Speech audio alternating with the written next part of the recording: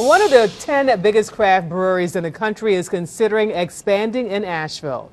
Deschutes Brewery out of Oregon has already visited here twice. News 13's Aaron Adelson is live downtown. Aaron, do we know exactly where the company's looked? So the brewery's president has said one of the sites he's looked at is a 137-acre property near Bent Creek. The Buncombe County government recently purchased that site. The president said he's also looking at locations in 3 other states. Here's why he's interested in Asheville.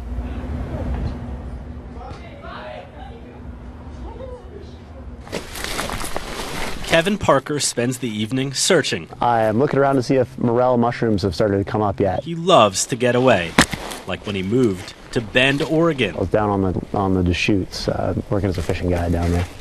So, really lovely area. Right on the Deschutes River in Bend, you can find the 7th largest craft brewery in the country. I've had a couple of their beers, I enjoyed them. I can't remember off the top of my head which one, but I definitely enjoyed some Deschutes brews.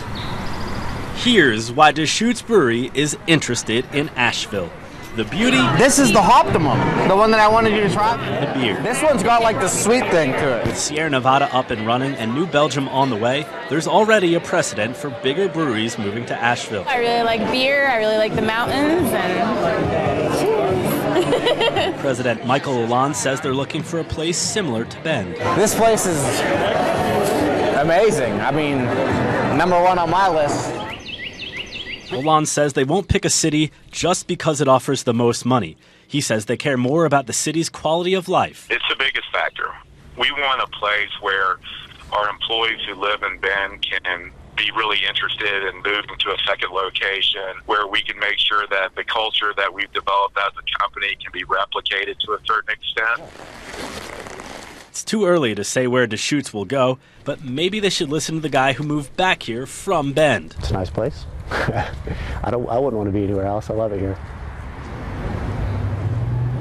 LaLonde says he plans to come back to look at Asheville again in late May. He says they plan to open the brewery in 2019. Live in Asheville, Aaron Adelson, News 13.